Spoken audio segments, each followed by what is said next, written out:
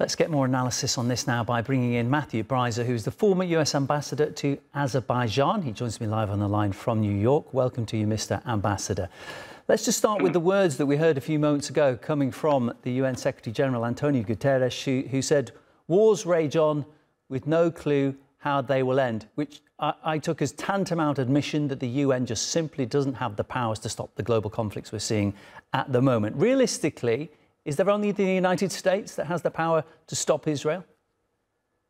Well, first of all, I totally agree with Secretary General Guterres. I mean, and with President Erdogan, that the UN Security Council is broken when you have one of its permanent members violating the UN Charter so egregiously in Ukraine. I don't know that the U.S. has the power to compel Israel to do anything. I mean, Israel is a democratic country, and in general, the operation to destroy Hamas is quite popular among Israeli voters, even if they believe that Prime Minister Netanyahu is not doing enough to free the remaining hostages held by Hamas. The U.S. does have, of course, theoretically, lots of leverage over Israel, both in terms of its political support and its military support, or at least weapon sales. But it's in many ways an unexercisable power, because also is quite popular in the United States in principle to support Israel, even while so many Americans do condemn the way Israel has been killing so many Gaza Palestinians and West Bank Palestinians, by the way. I mean, a lot of people looking on will be asking that question. Why doesn't the US intervene? You said it gives money to Israel, it provides weapons to Israel. Why not pull on those levers? Is it about self-interest back at home politically? In part, of course, absolutely. As I said, the support for Israel is very popular across the United States political spectrum. It's not just the American Jewish community, but also there's, I think, a deep recognition in the United States, having reacted as it did to the terror attacks on it in this city and in Washington, D.C. and in Pennsylvania, September 11, 2001, that Israel does have a right to respond vigorously to try to destroy the terrorist organization that inflicted what we all know is the highest loss of Jewish life since the Holocaust. And if you look at the comparison per capita of civilian deaths in the U.S. on September 11th versus per capita Israel on October 7th, it's many times, an order of magnitude higher in Israel. So I think there's genuine sentiment across the U.S. political spectrum that Israel has a right and maybe a need to destroy Hamas's ability to repeat what it did. However, having said that, there's also very strong sentiment right here in this city at Columbia University and others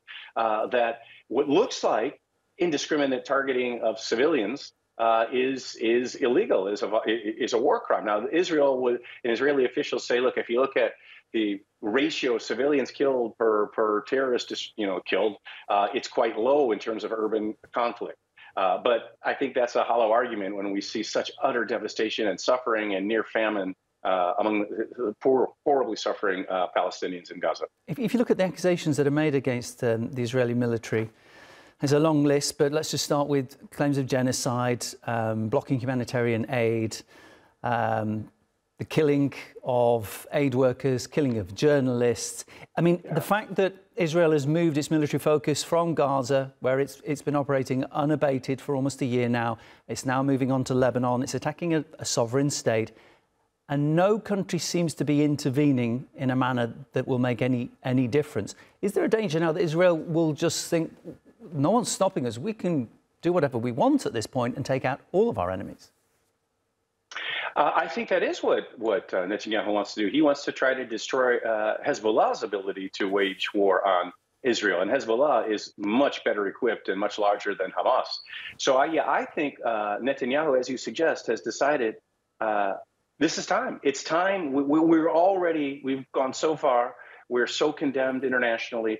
Now is the time. If not now, when will we ever be able to destroy Hezbollah as well as Hamas? And I think that the recent attacks on Hezbollah's leadership has devastated the ability to run the organization, as did the exploding communications devices. And I think there's a lot of fear in Hezbollah right now. But I also think there's a more sinister potential Israeli motive at play. It's not to seize territory or take control of Lebanon, but I do think there's a desire, to make sure that in the case of Israel, that Palestinians are forced out of Gaza, and maybe out of the West Bank. And where they go is an absolute mystery. I can't imagine what the answer to that question is. Mr. Ambassador, busy time for you, I'm sure, right now in New York, so appreciate you taking the time to speak to us. It's the former US Ambassador Matthew Bryza, former ambassador to Azerbaijan, speaking to me this hour. Thank you. Thanks. Great to be with you.